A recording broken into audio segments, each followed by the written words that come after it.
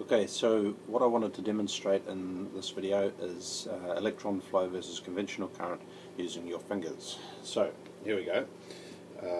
Let's get into a good position here. Camera reverses left to right for me as I'm looking at it, so excuse me if I move in a funny way.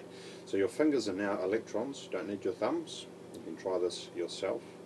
And what you have to do is an exercise in coordination. You need to move your fingers one at a time, shifting across the screen. Okay, so carefully, I get a bit, there you see my pinky wants to move by itself, or with the next one. So all the fingers have moved across one by one that way.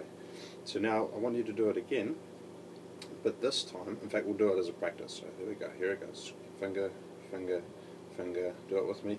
Finger, finger, keep going, keep going, keep going. Okay, see that last one gets a bit tricky. Now this time, as we move them, instead of focusing on the fingers moving across, I want you to watch the gap between the fingers. Okay, so here we go, watch the gap. Finger goes one way, finger goes one way. Which way is the gap moving? The gap is moving in the other direction to your fingers. Okay, there we go, got to practice with that one to get it right. So do it one more time and you can watch the gap move. So the gap is the conventional current that they first saw. Looking far away, they could see from a distance, not zoomed in, they could see this gap moving. But what was really moving, I'll never get that. I'll work on it, I'll get it. What was really moving was the electrons going that way, even though they saw the gap going that way.